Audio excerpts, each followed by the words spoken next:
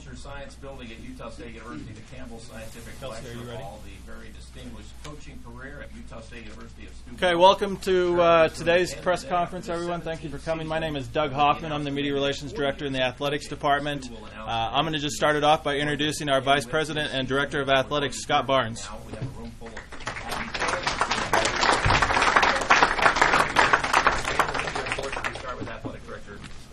Thank you for all being here today.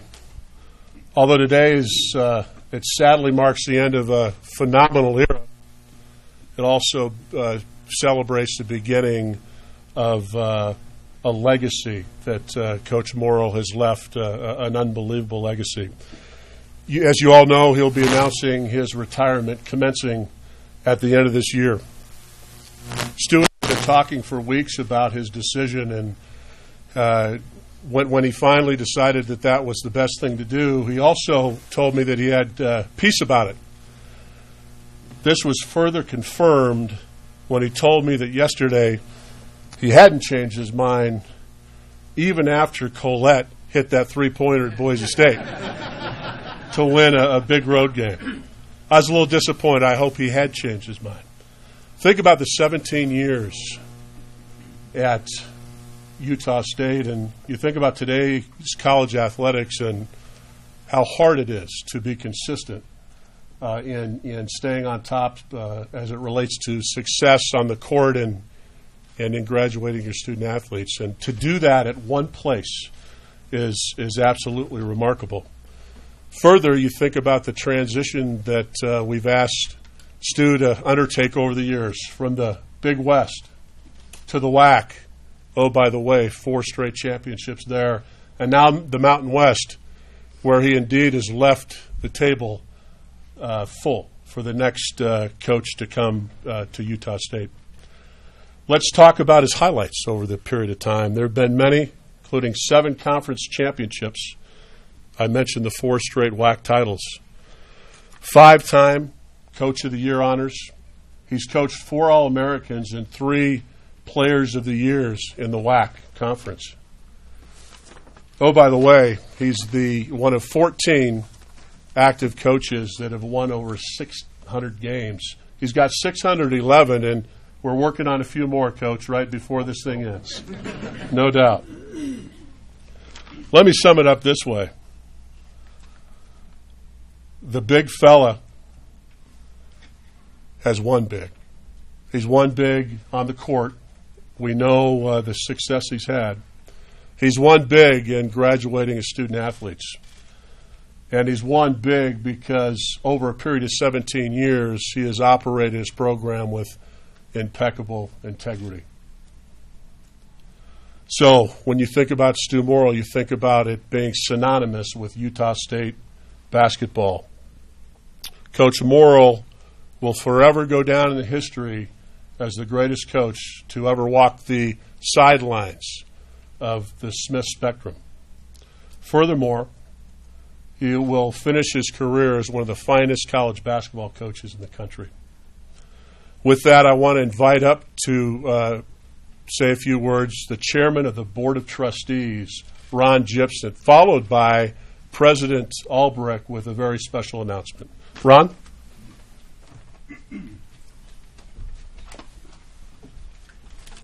Well, thank you, Scott, and all of you here. Good afternoon. I can tell you this is a very mixed emotion opportunity, but what an honor it is for me to represent our Board of Trustees, all of which are with us today, in recognizing a great man and equally great coach. And we appreciate Coach Morrill and the tremendous 17-year career that he's had at Utah State. I think it's easy for all of us to see the fingerprints on our university, on our community, on our alumni, our students, and certainly our athletes. And as the young man that Coach Morrill has coached over these many years, I can guarantee you that he's not only changed lives, but he's made lives better. And he's done that through being a tremendous coach but way beyond that, a tremendous mentor, a role model, an example of what young men should grow up to be. And it's obvious from Coach's personal life as well as his coaching life. And so, Coach, as a board, we want you to know how much we appreciate your efforts and the impact you've had on lives that will be changed forever because of your impact. I just quickly had an interesting opportunity last night as I was in Spokane, Washington, and was invited to attend the Gonzaga USF game. And they had a pre-reception, and several people, it was announced in this pre-reception that I was affiliated with Utah State University. And I, from that point on, throughout the entire night, had a constant line of people who came up to me and said, the next time you see Coach Morrill, tell him hello for me. I've got a pocket full of business cards. And this was from past players that played with Coach, with individuals that are athletic directors currently there, roommates back in the Gonzaga days. So I can tell you that Coach Morrill's impact goes way beyond just Utah State University. And throughout his life as a player and beyond, with everything he's done, he's represented all of us very, very well and left a tremendous legacy. So thank you, Coach. Good luck to you, and we've still got a good year to go here.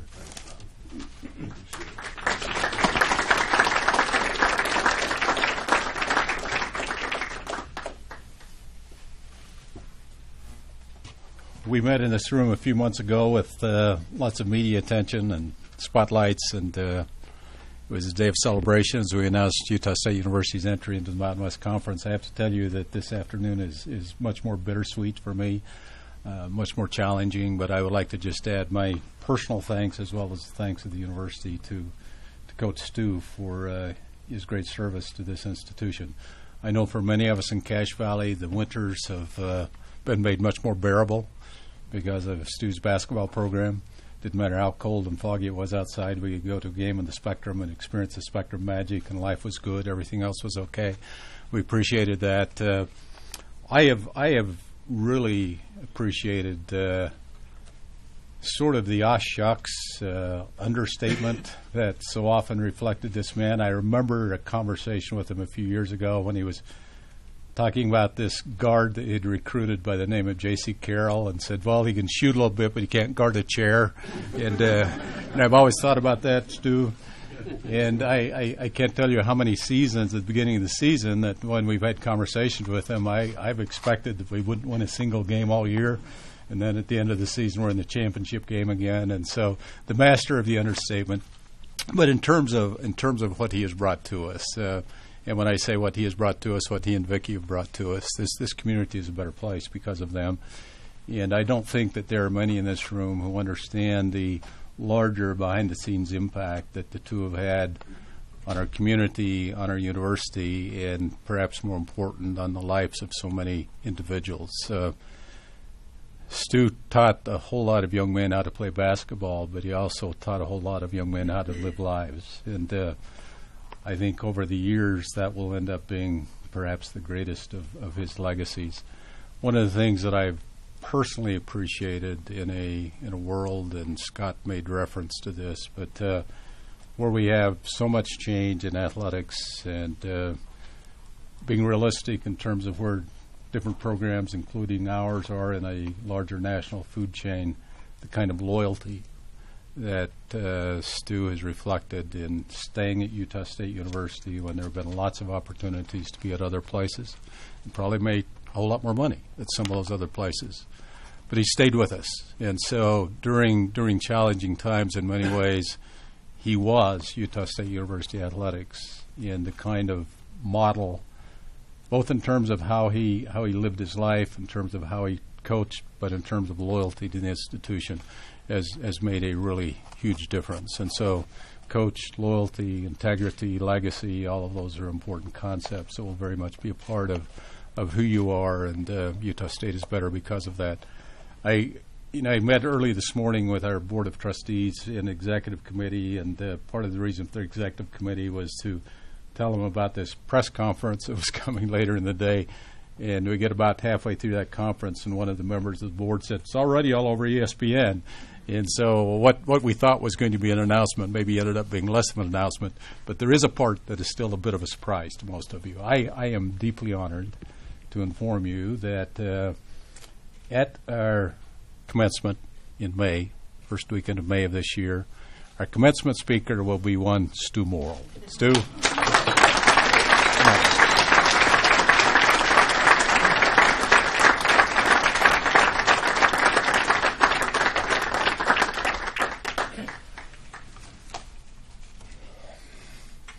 Okay, we're going to try and get through this. I tease Vicki all the time that the definition for her of retirement is, and she's about to find out, not enough money and too much husband. That's what she's in for. There's a book out recently, For Better or For Worse, but Not for Lunch, A Guide to Retirement. So I'm already planning on not being home at lunch. So, I watched a movie the other day called League of Our Own, and Tom Hanks in there is no crying in baseball. Remember that? No crying. There's no crying in baseball. Well, there shouldn't be any crying in this too, but we'll see how I do. I want you to know, I want the media to know, and I know there'll be all kinds of speculation. That's the nature of this, and this is my decision. I had a few years left on a contract. I went to Scott about a month ago, as he said, and it's just time. It's the right time. It's who gets to stay 17 years anymore at one place? I mean, what a wonderful thing for me and for my family to get to stay at Utah State for 17 years. I really would have preferred. I asked Scott and the president if we could do this in a release form. The releases where you give a couple quotes. I'd have been good. That would have been a heck of a lot easier than trying to do this. But they said no, and at least for a few months, they can tell me no. So, as far as the commencement speaking, what an honor, just unbelievable honor. And I'm kind of like the guy that gets a Christmas bonus, knows he really doesn't deserve it, but not going to give it back. So, I will take that honor and hopefully be able to tell the graduates something that makes a little sense to them. Just a little bit on what I'm proud of.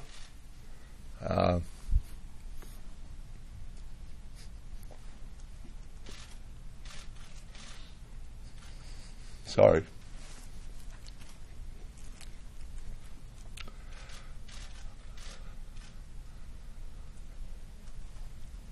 We ran a basketball program. We're still running a basketball program the right way, in my mind. And I've got peace with that. We graduated our players at a high level. We didn't cheat. And believe it or not, that's going on a little bit around the country. Just a little bit. We didn't do that. We didn't break NC2A rules. And we won enough games to keep working. So I'm proud of that. I feel good about that. And as I told our players, this is how stupid I am, okay? This will probably come out. I mean, I thought we'd kind of been trying to keep this thing under wraps, and I thought we were pretty good.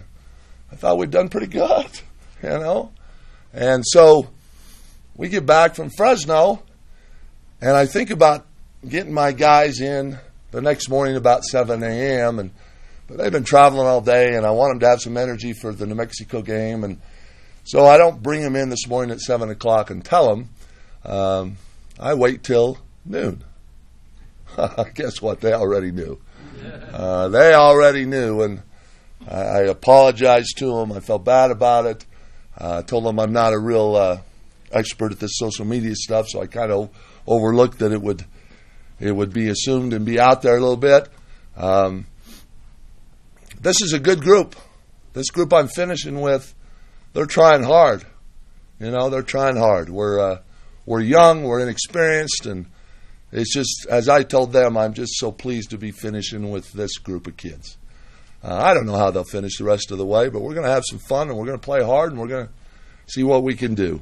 And one thing I think they were concerned about that maybe I can explain to you is this, it's time, and it's the right time, and somebody might wonder about the timing of this right now. I think it's great for the university because it gives the university, Scott, a chance, the president, to go get the next coach and have it done. I told Scott yesterday when he was talking to me in my office that before I head to the Mountain West tournament, assuming that we're not good enough to go postseason, if we are good enough, then I'm going to keep that office a little longer. Have you seen that office? I mean, I'm telling you what, that is an office. As good as there probably is anywhere on campus, and I've only got to have it for a few months. But if we're about done, I told him the office will be cleaned out. And that'll probably be hard, but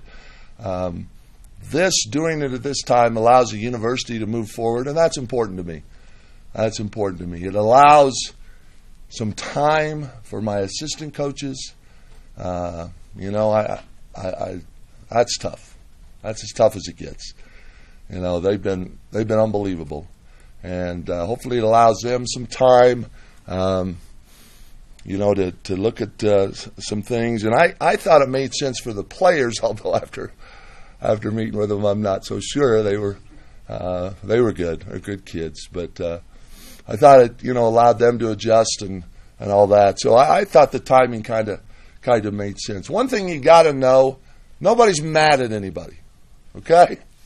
Nobody's, no matter what anybody says, you're hearing it from me, I'm not mad at them. They've treated me awesome in this whole process, my career here, and I don't think they're mad at me if you just listen to them. I don't think so. So don't let anybody tell you that. I need to say thanks to all of you for coming, for one thing.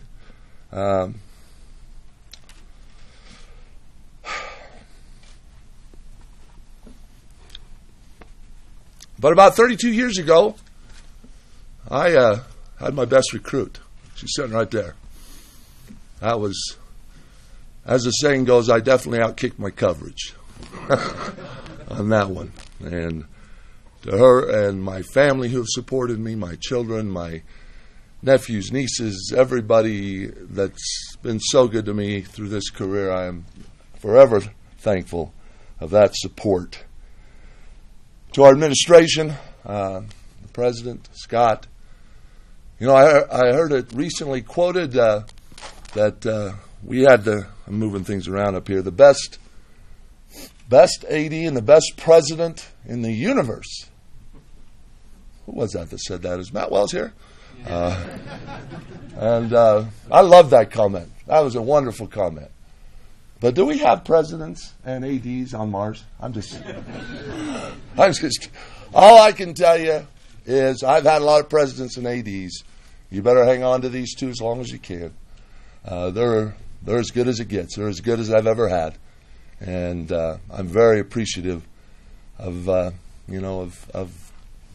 having them as my president, as my AD.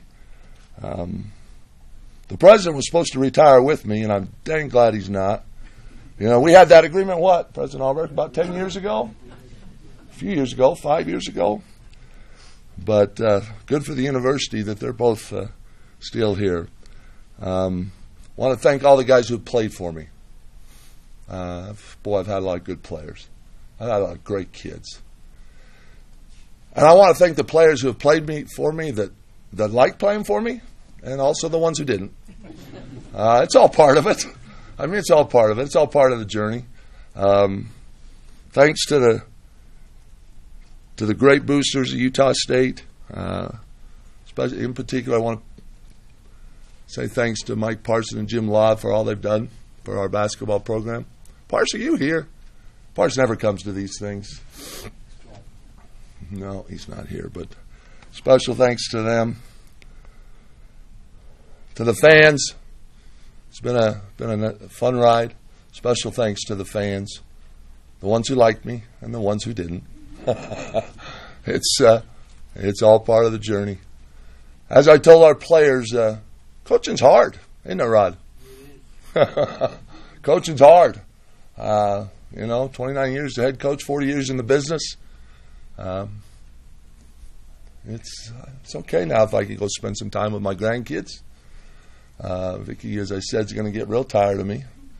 But it's just time for, I've always thought maybe have a little time on the back end of this deal called life. When I finish coaching, have a little time. Thought I might coach till I was about 50. Boy, that came fast. Just some of us know, zoomed on by. I do feel bad that, these kids you recruit and you plan on seeing them through and you plan on being their coach. And, I do think a new voice will be good for them. It'll all work out. And that's what I tried to reassure them. It'll all work out. They're playing at a great place in a really good league. And a new voice will be positive for the university, for the fans, for the players. It's time for a new voice, maybe past time, but I hung on for a while. So, and I reassured our players if I was just wanting to be done and quit on them, I'd have been done today. I don't want to do that. I want to do it right. I want to finish the season, see what we can do, and see where we can go. But I guess before I open up for questions, I'd just tell you I've been a very lucky man to be at Utah State, and just so thrilled that not very many get to end their coaching career retiring. I mean, it just doesn't happen very much anymore. So I feel very fortunate and thankful that we're able to do it this way. And Scott actually tried to talk me into staying another year. That was pretty nice of him. I said I'd think about it. Came back 2 days later, said nope. Thought about it. It's time. But thanks so much for coming today. And I guess Hoff, where are you? Am I supposed to? Yeah. If we have any questions from the media at this time for Coach Morrill, we can take those. Coach, when exactly did you come to this decision, or what was it? Something that's been building for? I know you've talked about it at the end of every year. You kind of have to reevaluate, but when did exactly come to this decision?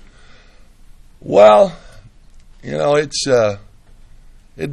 I think anybody who coaches will tell you that if you decided at the end of every season, you probably would have quit 20 years ago because you're worn out and tired and disappointed because it almost always ends on a loss. But you always kind of recharge and all of that. And that is a month or so ago. I had hoped to do this. We had kind of hoped to do this, but it doesn't really work with the holidays and everything. I'd hoped to do it before conference started, so the timing's a little tough with the game tomorrow and all that. But you got to do it when it makes sense. And I can't tell you exactly, Sean, when I knew for sure.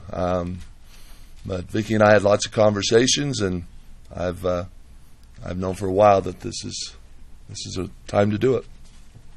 Coach, of all the amazing stats in your career, the 89% home victory rate here, over 600 wins, 9 NCAA tournaments here, is there anything that stands out that you're most proud of when you look at the numbers, the legacy you're leaving behind? Good kids. Not the numbers. No. Somebody pointed out that, gosh, you might have a chance to win 400 at Utah State. Damn, somebody's counting that. I gotta go out every game and try. Come on now, man. Let's not count that. If it happens, wonderful. But no, I mean, you get some wins and it keeps you working, and you're always proud that you're able to win some games. But I've had so many high character kids, and I think that's what Utah State can be proud of. is the kids that represented the university. Now, they're not all perfect. I mean, we all know that. But I've had a lot of high-character kids that have been wonderful to coach. And I'm proud of how they're turning out. They're going to go out in life, and they're going to make their way. You know, when you have 13 guys on a roster, you sometimes will talk to your assistants, and you'll go, going to be okay, going to be okay, going to be okay. Whoa, going to be okay. You know, and I haven't had very many whoas. Mostly going to be okays. You know, and that's what you want. Just a lot of good kids. Coach, can you talk about you're always telling me you're a hard guy to work for. Why have these assistants over the years worked for you as long as they have? I must not be that bad. I mean, I must not be.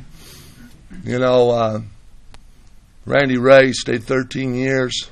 Wow. Don Verlin, 15. Tim Duryea is the longest tenured assistant coach in Utah State history, 14 years. I would love to see him have an opportunity here. That'd be awesome. I don't know, Lou. I've been lucky. Those guys, I let them play golf. That's probably it.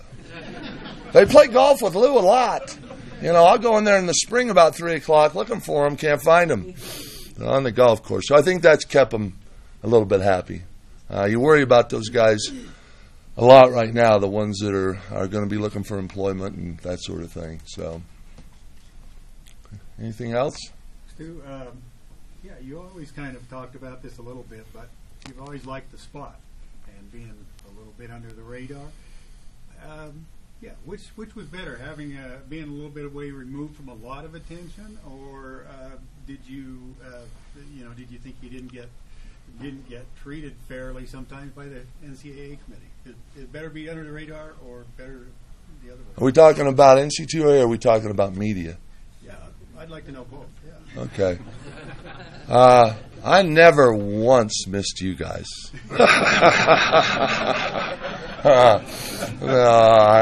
I like you guys fine, but I don't need to talk to you every second. I mean, and I know it's part of the job, but, if you're right in Salt Lake, you're probably dealing with it more. Believe it or not, when I was in Missoula, I walked out the court every day and had 2 TV stations, and, that's not all it's cracked up to be. As far as the NC2A, there was a time or two I thought they could have treated us a little better on the seed. In the NC2A tournament, you start looking at our appearances while I was head coach, and we played the who's who of college basketball. And then they want to get on me for not winning enough. Well, go play those people. It's not easy. You're a 15 and you're playing a 2, or it's a tough go. But I thought the one team, the last team that we took to the NC2A should have been seeded better. But you're always going to have those thoughts. I really don't have. Mostly I joke. I don't have a lot of negative thoughts right now. I just don't. I don't think I will. I think I'm good. Some of you, Mike Williams, I see you. There's Terrell. I mean, there's a lot of people here. Mildy. I mean, I'm going to forget people. And Rod, talking on the radio has been fun.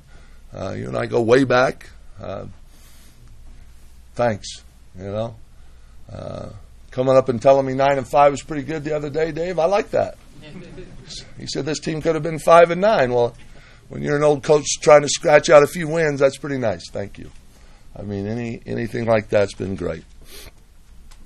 Coach, do you think it will change the way you finish this year as a coach? I mean, obviously you've got a way you do things. Do you think you coach any differently the rest of the season? I hope so, but probably not. I hope I'm a little nicer. I should be a little nicer my last year, but I probably won't be. You get out there and practice starts, and, I tried to tell them today, you're going to get this new coach that's going to be a lot younger, and he's going to be nicer, and you're not going to have this big old gray-haired guy yelling at you. I said, what? It's going to be good. Just feel good about it. It's going to all be good. So, you get in competition and you're trying to win, and you are the way you are. I mean, that's just it. Stu, you mentioned spending more time with your family. Do you plan on staying here in Logan, and are you going to have any involvement in the game at all, or are you just going to... I don't know. Just golf? No, I don't golf much anymore. If you've seen me play golf, you'd understand. I don't, that's probably the lady sitting behind you's biggest concern is what is he going to do? I'll find something. We don't plan on rushing out and moving. We like Logan. Logan's a fabulous community. We all know that. It's a great university. It's a great place to be. The fact that we have children and grandchildren other places may warrant that we move at some point. If I can stay involved in the game in some way, might do that. It's amazing. Maybe I could be one of those TV guys because they sure know a lot. I'm sure I'd get a lot smarter if I was one of those guys. Who knows? I'm talking about the color commentators on games. Wow. I've coached against some of those guys, and boy, oh boy, I didn't remember they were as good as they remember they are. But yeah, so I'll find something. We'll figure it out. I'm not going to hurry. It's going to be nice to not have a buddy of mine say, that list to do you've always had that's over there on your right. There's 300 things on it, and you're scrambling to get them done. It'll be kind of nice not to have that list. It'll be kind of nice. Stu, when you came here and left Colorado State, it was kind of a surprise to a lot of people, but you had a pretty good plan in mind about what you want to do and what could happen. Did you ever envision all this? No. I thought it was a really good job, and I appreciated what Larry had done here, and I thought it was the best job in the Big West Conference, and thought that we could win. It was coming home for me. It was coming home. What is a Utah kid from that other place down south? Who would have ever imagined to get to do this for a living? It's hard, but it's a wonderful thing. And you call me the John Wayne of coaching shorts. I like that, Jeff. I like John Wayne, so that was one of the nicer things anybody said about me. My wife won't watch those movies with me, but I still watch them. Coach, do you think you're going to have any input in your successor? That's not my deal. I know that's not my deal. Coaching the basketball team, running the basketball program has been my deal. If he asks me something, I'll answer it. But no, that's the AD and the president's job, and I've always known that. I can have my opinions. Opinions are best kept to yourself, probably. But anything else? I got to go to practice pretty quick, but that is a bad term, isn't it? Do you not like that term? No, you do this all the time. I know, but there are people that have told me I should find something different than that. One of them being my wife.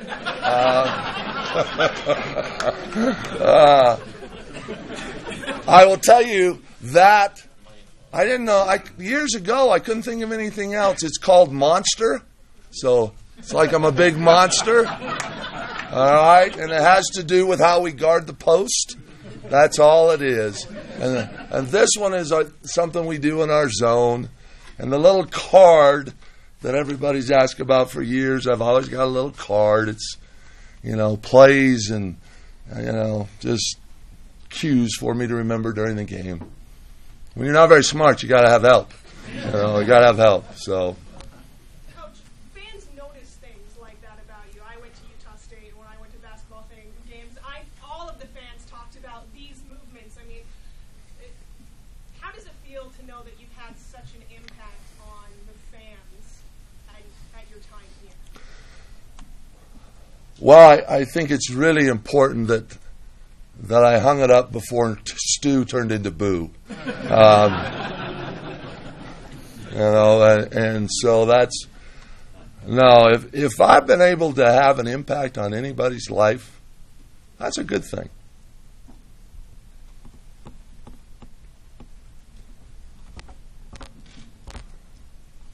Stu, obviously you've got a lot of memories in your years here.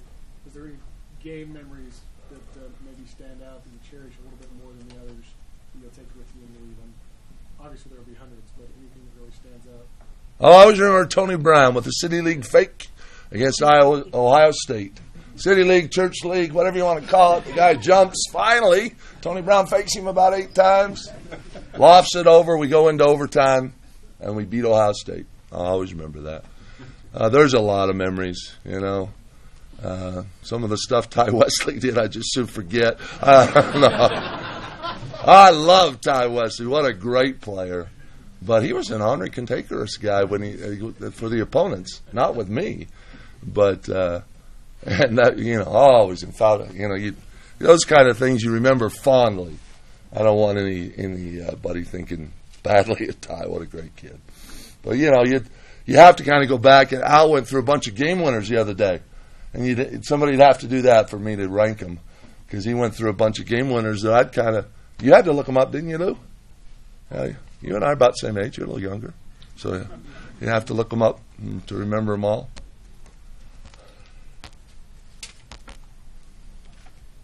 Anything else for Coach Morrill? Again,